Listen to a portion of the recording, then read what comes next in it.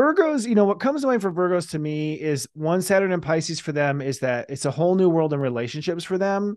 And most Virgos I know have sort of always been unhappy with relationships. I haven't ever I actually don't think I've met a happy Virgo in a relationship.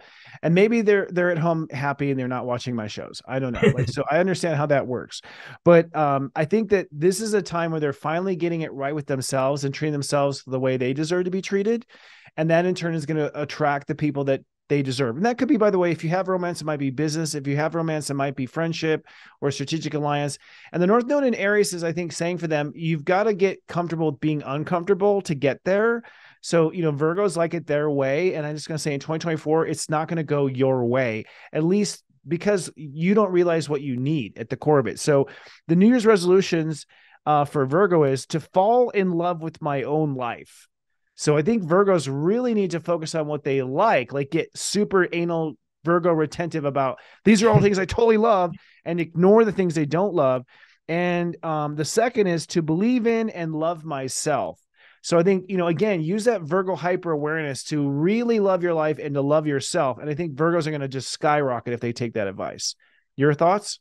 Yeah, I had time to party, Virgo. I think that was like the first bit that I got that you need to get out there and like have a good time. And literally the second thing I wrote down was double down on the good stuff when you see it. So, when good things enter into your life, this reminds me of the Wheel of Fortune, which everybody always gets, but Virgo, you seem to get with me quite a bit anyway.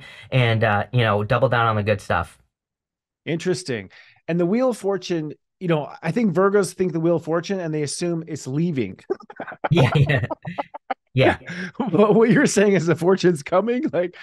Yeah, I mean, the Wheel of Fortune to me is like it's not about good or bad either.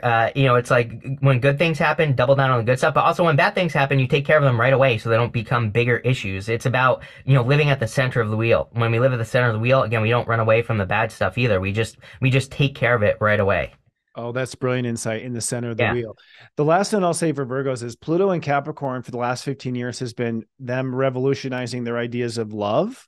Hmm. And I think Virgos have always been very controlling around love. That's like, it's kind of paradoxical because they want it exactly the way they want it. And then they're never satisfied. And I got to tell you, Virgo, it's only satisfying when it's something you didn't control, when it's a Yeah. surprise that came upon you, so I think they're finally taking their hands off of like having to control love or having to control creativity, which I think puts them in the place to be in the center of that wheel.